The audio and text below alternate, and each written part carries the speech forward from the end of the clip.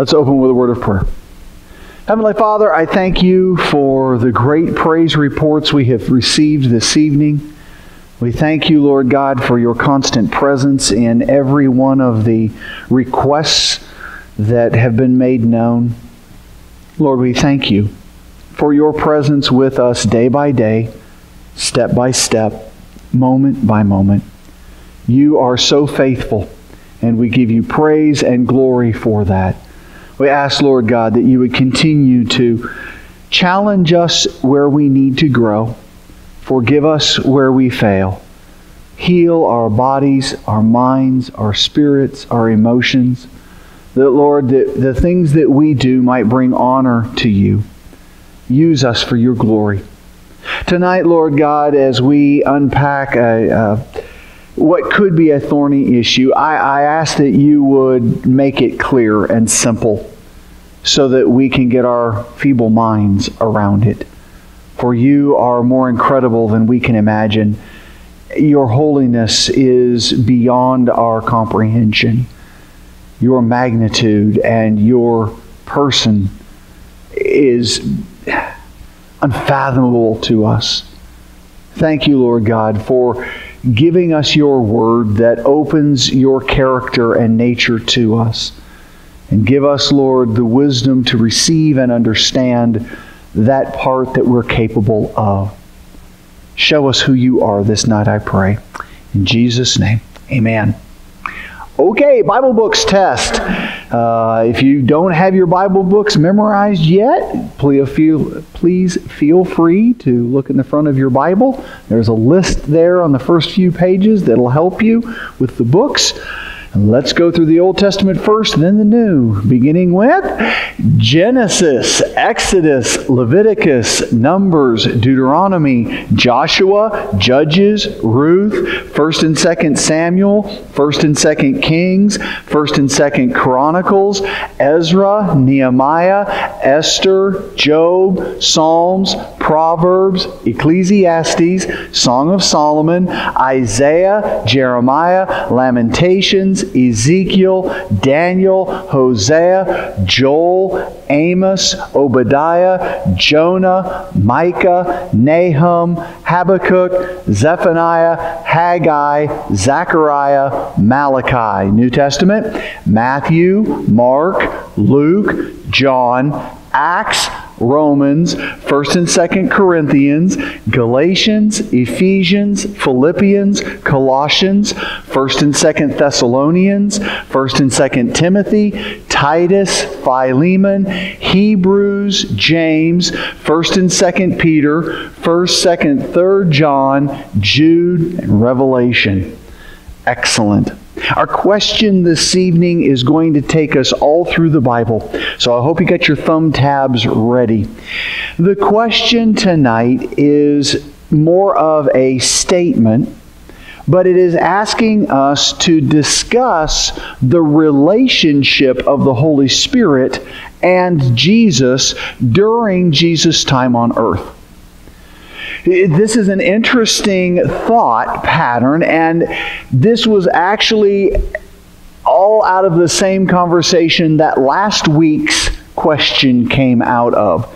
And I chose to teach them in this order because unless you understand the nature of Christ incarnate, this section on how does the Holy Spirit interact with Him would be far more difficult. So I wanted to deal this evening with how the Holy Spirit and Christ interacted during the 33 years Jesus was on earth in the flesh. Okay? So let's look at that. I want to start in Isaiah. So turn with me to Isaiah chapter 11. Isaiah chapter 11.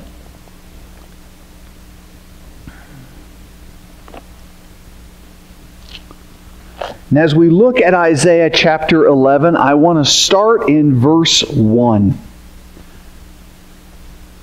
Isaiah 11, 1 through 3, we read as follows. A shoot will come up from the stump of Jesse. From his roots a branch will bear fruit. This is a messianic reference. So we're talking about a descendant of Jesse.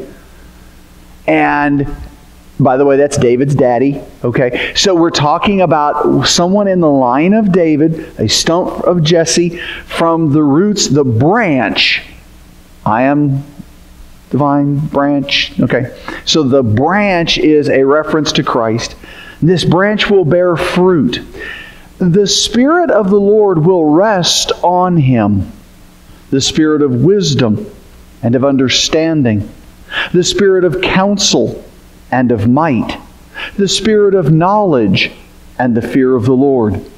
And he will delight in the fear of the Lord. I wanted to start here for two reasons. One, this is a prophetic word several hundred years before the birth of Christ that the Messiah would be dwelt in by the Holy Spirit. The Holy Spirit would rest on him. That's a word of abiding. And we'll talk a little bit more about this, but in the Old Testament, what we see in the interaction of the Holy Spirit and human beings is that the Holy Spirit will come and go. He will show up and empower an individual for a prophecy or for some act or to do something, and then the Holy Spirit leaves that individual. There are only a short list of individuals in the Old Testament that the Holy Spirit stayed with for a prolonged period. And so this wording that's here in Isaiah 11 is that the Holy Spirit would come and stay. It was the rest on. Okay? So that's one of the ways we would know who the Messiah was, because he would be one of those on that short list of folks on whom the Spirit rested, stayed with them. The other reason that I wanted to start with this is because it also helps to unlock the character and nature of the Holy Spirit. Because you see here that this Spirit is multi-layered. When you're reading through the Scripture and it talks about the Spirit of knowledge, it's talking about the Holy Spirit. When you're reading through the Old Testament and it speaks about the Spirit of counsel, you're talking about the Holy Spirit. And it's this verse that helps us to see that, because as you look at Isaiah chapter 1 and Isaiah 11, 1 through 3, you have the Spirit of the Lord that then gets further defined as the Spirit of wisdom and understanding, the Spirit of counsel and of might, the Spirit of knowledge and the fear of the Lord. So all of those attributes, wisdom, understanding, counsel, might, knowledge, and fear of the Lord are all attributes of the Holy Spirit. It's how we know the Holy Spirit better. And that then he, referencing back to that branch, that stump of Jesse, would delight in the fear of the Lord, in that respect between he and God. Well, where does that fear of the Lord come from? The Holy Spirit. Because he is the Spirit of knowledge and the fear of the Lord. So you see that that aspect of Christ's earthly nature was inspired by the Holy Spirit. So then we get to jump into the New Testament. Do me a favor, before you leave here, stick something in Isaiah, because in a little while we're going to come back to Isaiah 61. So if you got a little card or whatever, stick it here, because you're going to want to find Isaiah in a little bit. But let's go to Luke chapter 1. Luke chapter 1. And in Luke chapter 1, we're going to go to verse 35. Luke chapter 1, verse 35.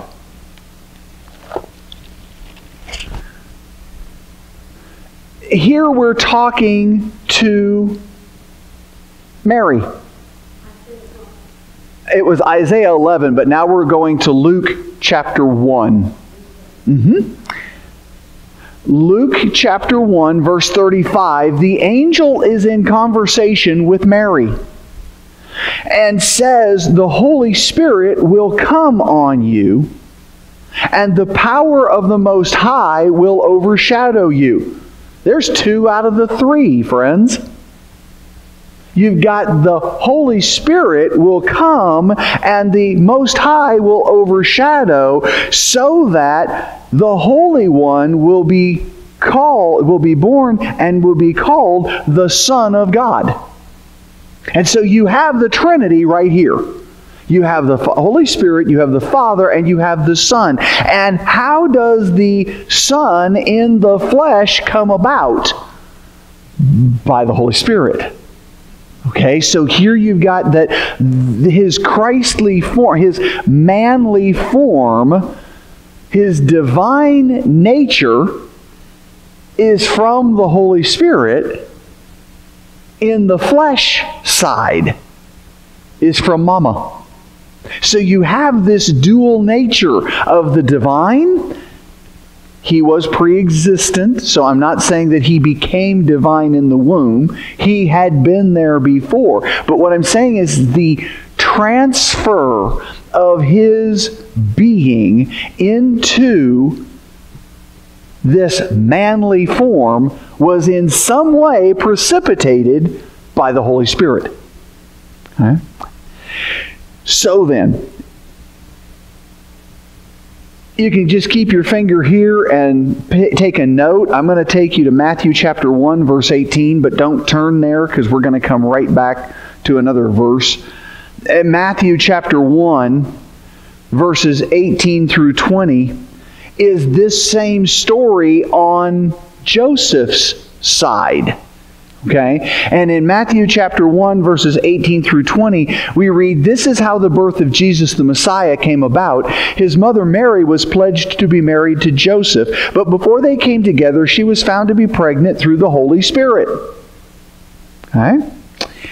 Because Joseph, her husband, was faithful to the law and did not want to expose her to public disgrace, he had in mind to divorce her quietly. But after he had considered this, an angel of the Lord appeared to him in a dream and said, "Joseph, son of David, do not be afraid to take Mary home as your wife, because what is conceived in her is from the Holy Spirit." So we have this interaction even from conception, that the Holy Spirit is on this man who is Christ. In Matthew chapter 3 and verse 16, you can turn there with me if you want to. Yeah, we're not coming back to Luke for a while, my mistake. Matthew chapter 3 and 16, and by the way, as you turn there, just want to tell you, if you ever want to have something really fun, look at the gospel that is presented in chapter 3, verse 16 of every book in the New Testament. It's a fascinating study. You already know, John 3:16. For God so loved the world. The gospel right there. Well, look at Matthew chapter 3 and verse 16. "As soon as Jesus was baptized, He went up out of the water, and at that moment heaven was opened, and He saw the Spirit of God descending like a dove and alighting on Him." So here at the inception of Christ's ministry, you have this physical melding of the Holy Spirit and this man. The Holy Spirit comes and alights on him, rests on him, just exactly what Isaiah said would happen. Okay? You have this picture there. So what was going on between conception and baptism? We call it normal. Okay? He just grew up as a kid.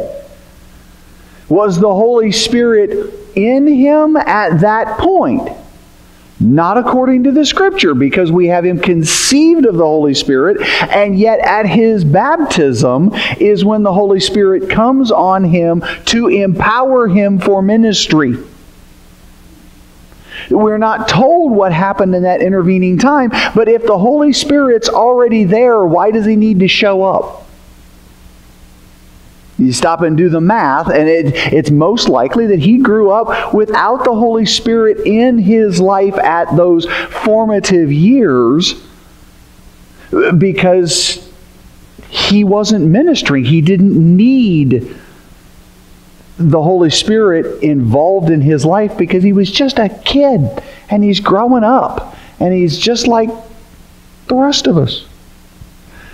But at his baptism, the Holy Spirit comes on him and stays on him. This same story is in John chapter 1, verses 32 through 33.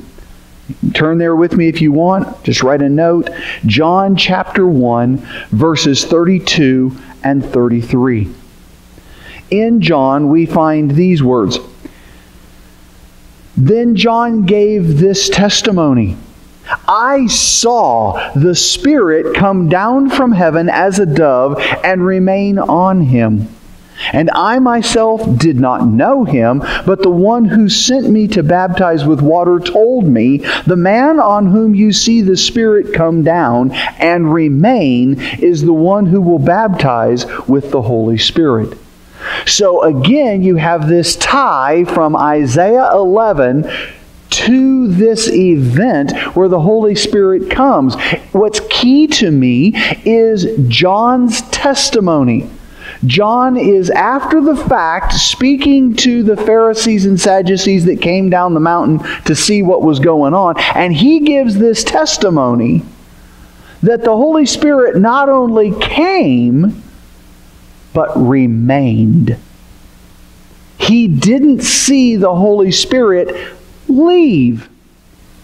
So this is a unique situation. This puts him in that short list because here comes the Holy Spirit that comes down on him and this voice from heaven that says, this is my Son in whom I'm well pleased. And oh, by the way, as Jesus comes up out of the water and puts his tunic back on and gets his couple of disciples and starts to walk away, the Holy Spirit stays exactly where he was on Jesus. He alighted down and remained. And that John, in his own moment of prophetic understanding, had been told by God, you'll know the Messiah as the one on whom you see Isaiah 11 fulfilled. The one that the Holy Spirit comes down and remains on. So John continues just a couple of pages later in John chapter 3, verses 30 through 36. John chapter 3, verses 30 through 36. John continues his statements on Christ and says, He must become greater. I must become less. The one who comes from above is above all. The one who is from earth belongs to the earth and speaks as one from the earth. The one who comes from heaven is above all. He testifies to what he has seen and heard, but no one accepts his testimony. Whoever has accepted it has certified that God is truthful. For the one whom God has sent speaks the words of God, for God gives the Spirit without limit. The Father loves the Son and has placed everything in His hands. Whoever believes in the Son has eternal life, but whoever rejects the Son will not see life, for God's wrath remains on them. Here John goes into a prophetic utterance where he begins to talk about the reality that Jesus, the man standing, is God come down. He makes the distinction between Jesus and himself. The one who is from heaven is above all.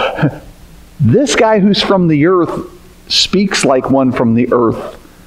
But the one from heaven is from heaven and knows all. What's fascinating to me is how quick we are to sometimes take sentences out of their context and try to apply them to us. I've seen this done in numerous sermons where it speaks from this passage that God gives the Spirit without limit. Friends, those 7 verses are talking about Jesus, not us. What he says is the one whom God has sent speaks the words of God. For God gives, go ahead and put Him right there in that sentence, the Spirit without limit. This is another key thought, as you have heard me say from my studies of the whole Old Testament Holy Spirit, that He always would come and go and come and go and come and go. And what John is here saying is, when God poured out the Holy Spirit on Jesus, He didn't hold anything back. He got the totality of the Holy Spirit. He got the Spirit without limit. That's not the Old Testament model. And that's one of the points that I want to make. And I know this is probably going to make you jar for a half a second, but do you realize that Jesus was the last Old Testament character? It's not until His death and resurrection that we have the beginning of the New Testament. We're still under the covenant law of the Old Testament until the cross. So the entire life of Jesus is still Old Testament material. So you've got this last character, just as Samuel was the last of the judges that transfers them into the new kingdom with kings.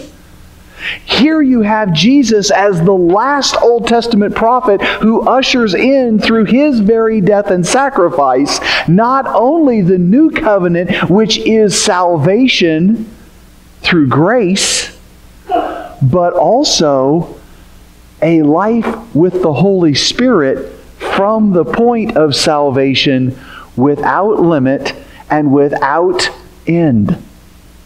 Yes, sir.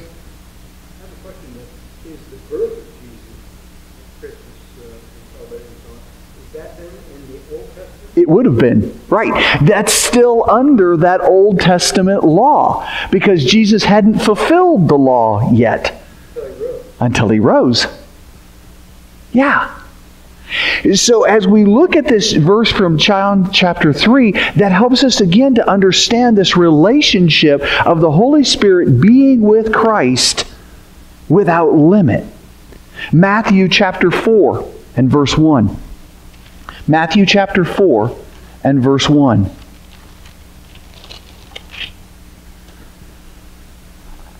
So He's been baptized, and He's come up out of the water. And in Luke chapter 4, verses 1 and 2, we're told Jesus, full of the Holy Spirit, left the Jordan and was led by the Spirit into the wilderness, where for 40 days He was tempted by the devil.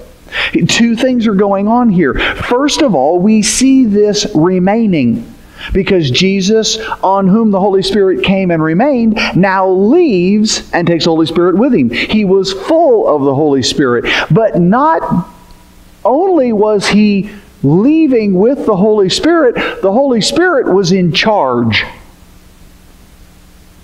Because this in the original Greek has the emphasis. The actual term is akabalo, and it means to cast out. The Holy Spirit grabbed Jesus by the collar and the belt loop and threw Him into the wilderness. Is really what the Greek is sharing there with this. When the Holy Spirit leads Christ into the wilderness, that's the Greek word is to throw out, to cast out. The Holy Spirit went, get out there. And so Jesus is being led by the Holy Spirit into this first act of ministry, His temptation. As He's led out there, the Holy Spirit is taking Him there. Now, I want you to go down a few verses. Stay there in Luke chapter 4, but now I want you to look at Luke chapter 4, verses 14 through 15. In verses 14 and 15 of Luke 4, we see Jesus returned to Galilee. How? In the power of the Spirit. So again, we're seeing this relationship of being together. He was led into the wilderness, and now he's returning to Galilee in the power of the Spirit. And the news about him spread through the whole countryside, and he was teaching in their synagogues, and everyone praised him. Why? Because he was full of the Holy Spirit. Okay? He was man, and he was God, and the man part of him was empowered by the Holy Spirit. Wow! Wow. And so this is where I want you to keep your finger in Luke 4 and go back with me to Isaiah 61. Because in Isaiah chapter 61, there is another one of the messianic prophecies. Okay? Isaiah chapter 61, starting in verse 1, "The Spirit of the Sovereign Lord is on me, because the Lord has anointed me to preach good news to the poor. He has sent me to bind up the brokenhearted, to proclaim freedom for the captives, and release from darkness for the prisoners, to proclaim the year of the Lord's favor and the day of vengeance of our God, to comfort all who mourn, to provide..." And it goes on and on and on and on. How does it start? The Spirit of the Lord is on me. Interesting then, as we go back to Luke chapter 4 and pick back up in verse 16, right where we just left off,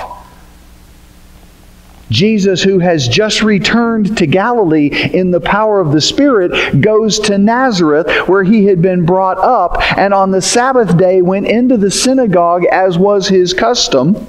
He stood up to read, and the scroll of the prophet Isaiah was handed to him. Unrolling it, he found Isaiah chapter 61. Okay, that's not, but that's what the Bible says.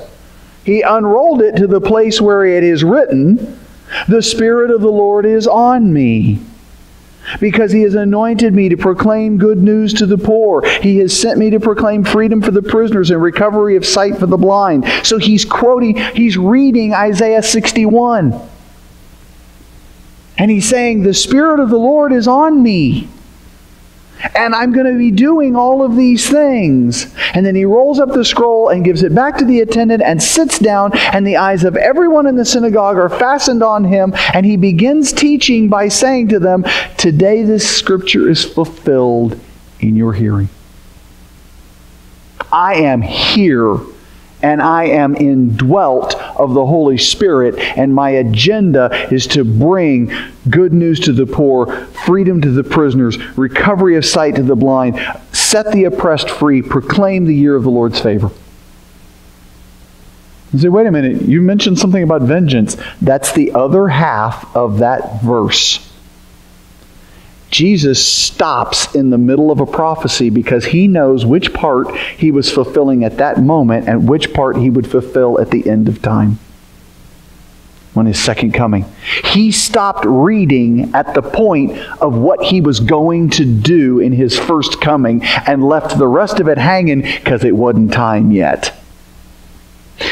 But as he's teaching here, he's again tying these prophecies of what the Messiah would look like. An individual who was filled with the Holy Spirit and doing these acts, which is what he would spend the next 3 years doing. It's fulfilling that prophecy.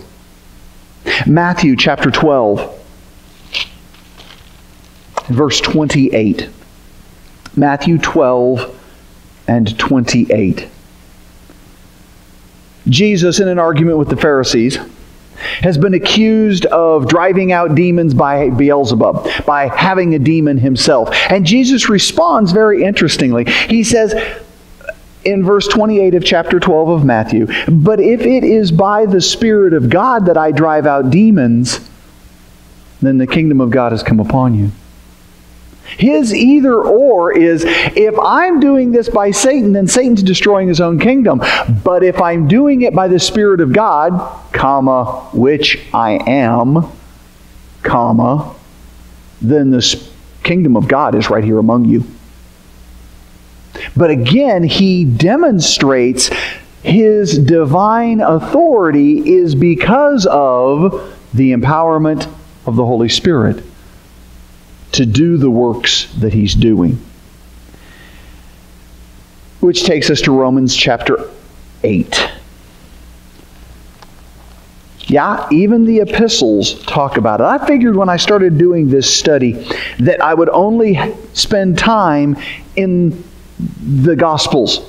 Because, I mean, if you're going to talk about the Holy Spirit and Jesus, you got to have both of them in the room, and that's only in Matthew through John. Except that the writers of the epistles also picked up on what was going on in those Gospels. And so in Matthew chapter 8, as we pick up in verse 11, Romans chapter 8 and verse 11, Romans 8, verse 11, we've come through Jesus' life from conception through ministry. In Romans, Paul makes a very interesting comment. If the Spirit of Him who raised Jesus from the dead is living in you, He who raised Christ from the dead will also give life to your mortal bodies because of His Spirit who lives in you. Remember that by the time Romans is written, Acts chapter 2 has already taken place, and the people who had received the salvation of Christ also received the gift of the Holy Spirit, which was now dwelling in them, just as it had in Christ. And Paul is picking up in this passage in Romans, not only do we get to share in the Holy Spirit, but now that we live with the Holy Spirit in us, we've got some clue what was going on with Jesus. Because that Holy Spirit was living in Him. And in fact, it was that Holy Spirit in Him that raised Him to life. So from conception to resurrection, the Holy Spirit plays parts in Christ's entire ministry and raises Him again from the dead. Takes us to Acts chapter 10. And in Acts chapter 10,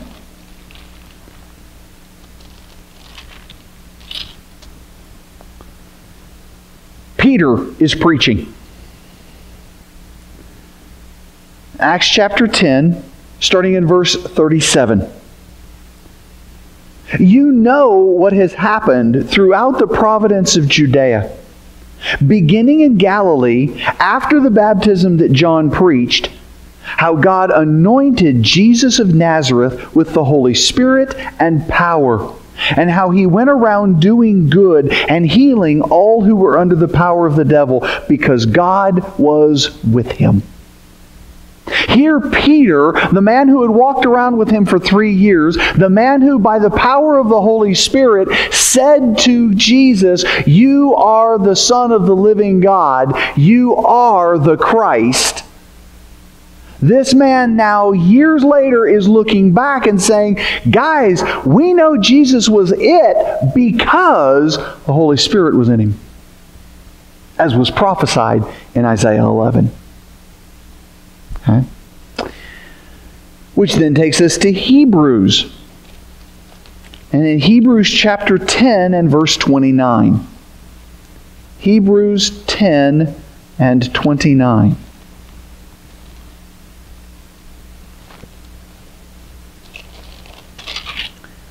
In this book, the writer is sharing his ideas on Christ, the ideas on the Messiah, to Hebrews. Hello.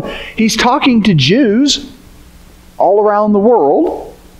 So he's writing to people who understand the law, who understand the Old Testament. And he's making an argument for Christ's high priesthood. But it's interesting what he says here in verse 29 of chapter 10. How much more severely do you think someone deserves to be punished who has trampled the Son of God underfoot? Ooh.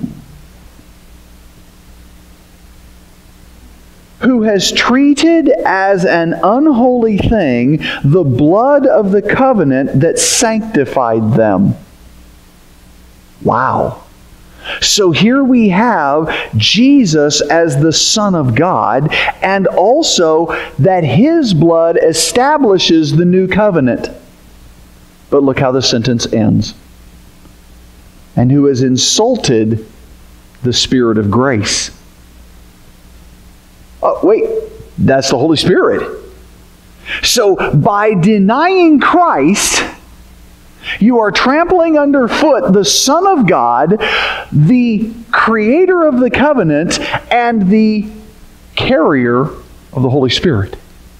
You're not only insulting Christ, you're insulting the Holy Spirit that empowered Him, because they're together.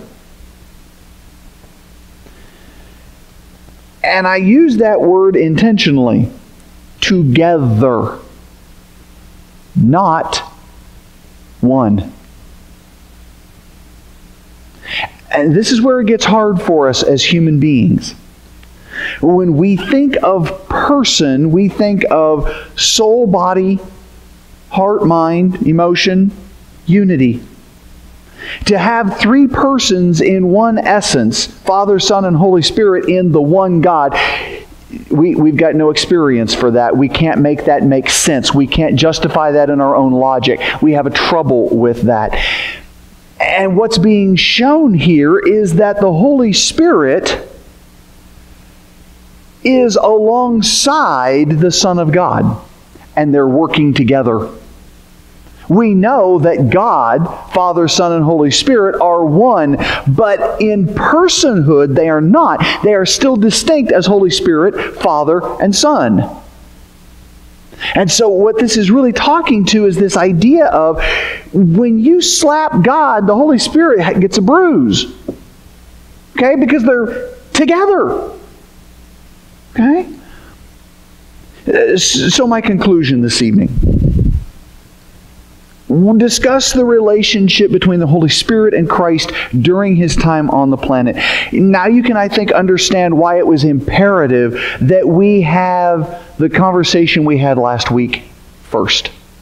Because we have to understand an accurate picture of the nature of Christ. And as we talked last week, the church understands the Scriptures to present what we call the hypostatic union. That in some miraculous and unique way, the person of Jesus Christ on earth had a dual nature.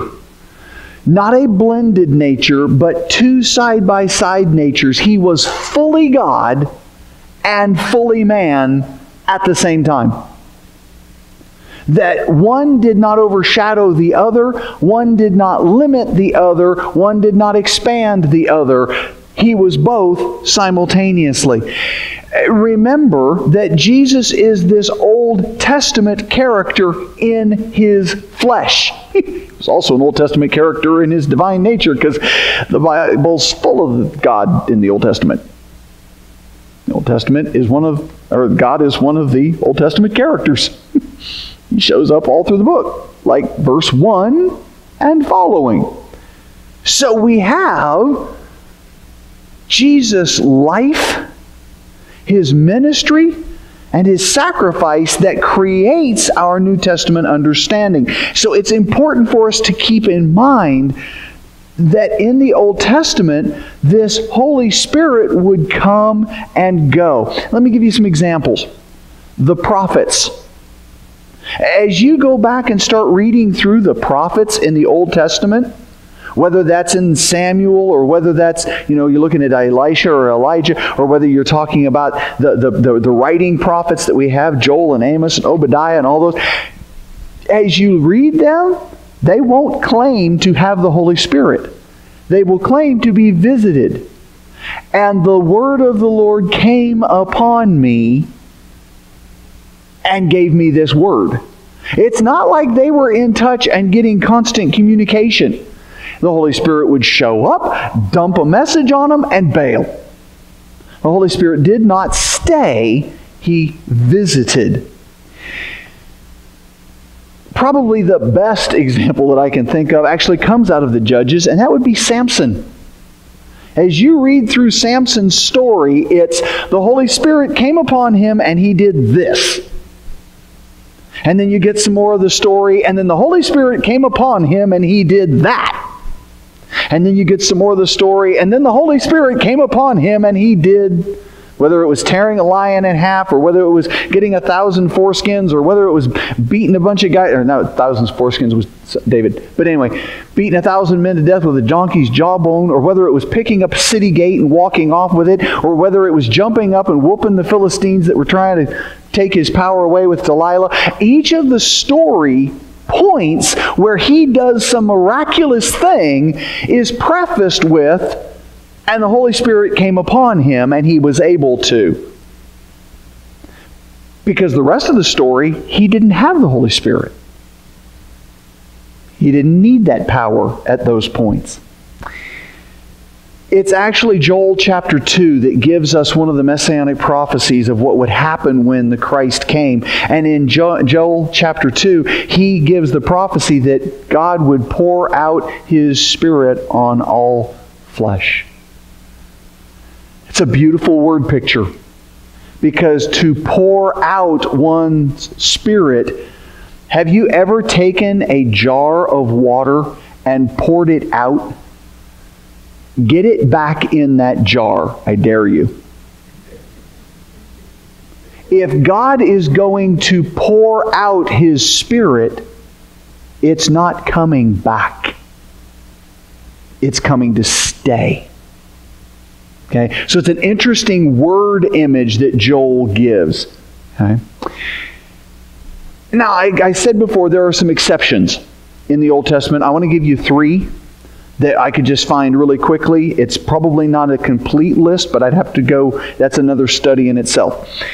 Moses, during his entire leadership, the last 40 years of his life, the Holy Spirit is on him. There are 2 or 3 different times. Like, for example, when the 70 elders are put in position and they start to prophesy, and Joshua runs up to him and says, hey, there's a couple outside the camp that are prophesying. Are you going to do anything to stop them? And he says, I wish that everyone had the Spirit of God on them like I do. See, Moses was living under the Holy Spirit's guidance his entire leadership of that 40 years. It's also interesting that God says to Moses to choose Joshua as his successor, but the interesting thing is that Joshua is described as a man on whom the Holy Spirit rests.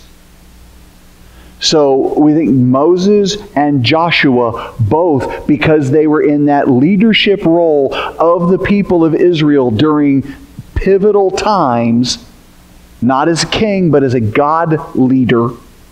The Holy Spirit was on them to guide. The next one, the third one that I would share with you, would be David. David has, there are references to David having the Holy Spirit rest on him, stay with him, guide him. Okay. So as we put that whole picture together, then we get this very unique situation again with Jesus, as His human nature receives the benefit of the fullness of the Holy Spirit throughout the years of His ministry and sacrifice.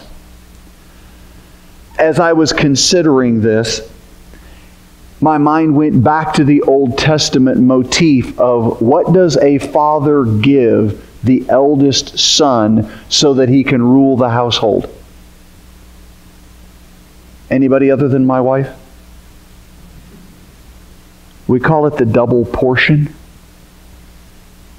Here we have the Son of God and the Holy Spirit, the double portion of God's divinity in a single human being walking around, given by the Father. Fascinating word picture there. I don't know how far we can go with it, and I'm not saying anything more. It's just one of those interesting, well, that's an interesting thought. The same Holy Spirit that empowered him in his ministry empowers us in ours. You want to make yourself different than Jesus because you're not the Son of God. But I would remind you that Peter in Acts chapter 2, as he was explaining to the folks what was happening with the infilling of the Holy Spirit, told everyone when they asked, "What should we do?" He said, "Repent and be baptized, and you will receive the gift of the Holy Spirit."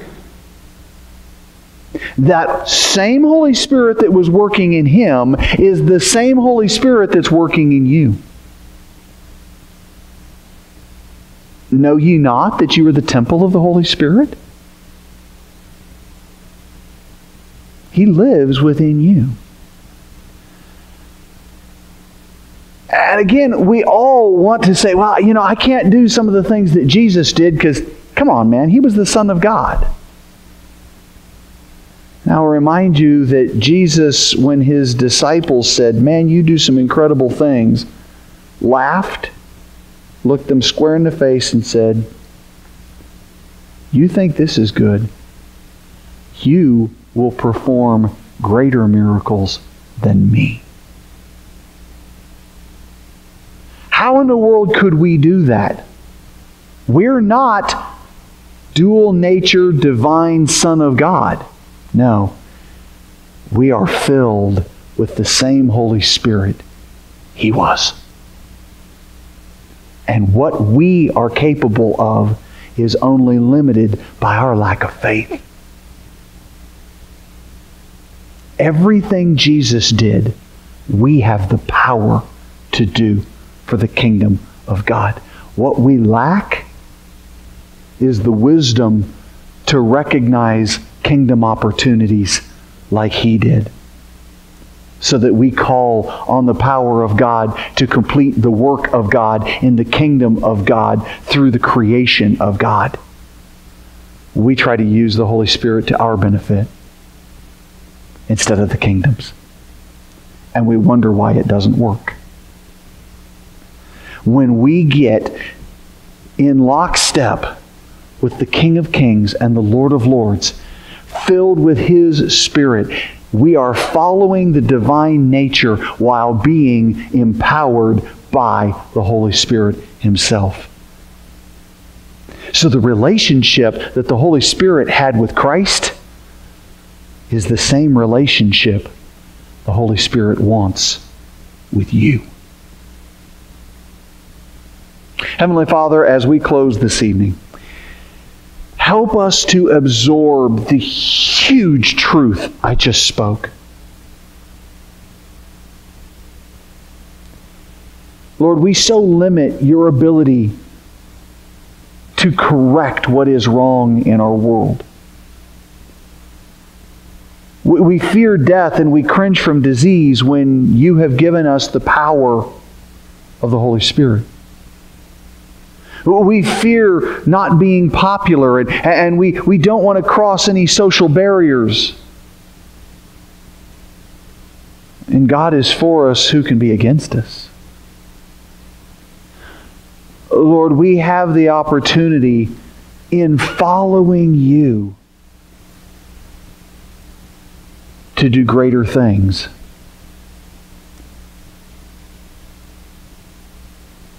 Lord, as the centurion, we believe.